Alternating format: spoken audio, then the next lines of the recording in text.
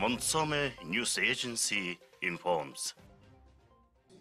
On January 31st, a regular meeting of the National Commission on Gender Equality took place, concluding its work in 2019 and approving its action plan for 2020.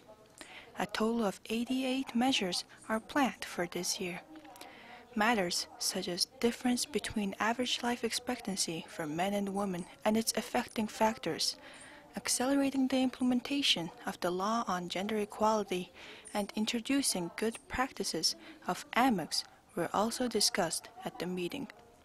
Head of the National Commission on Gender Equality, Prime Minister of Mongolia, U.Khurelsukh, obliged the following: the Minister of Finance to develop and approve the methodology for gender-sensitive budgeting and introduce the methodology to all levels.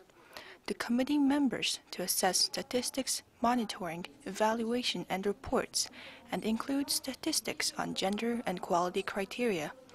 Develop and implement a policy on the matter focusing on the 10-year difference between average life expectancy for men and women. The Ministry of Labor and Social Protection, the Confederation of Mongolian Trade Unions, and the Independent Research Institute of Mongolia to jointly develop and implement a policy and program on creating work-life balance, learn from foreign practices, and promote model examples. Reflect the matter of preventing from workplace bullying and sexual harassment in the amendment of the law on labor, and promote and increase knowledge of gender equality in state servants.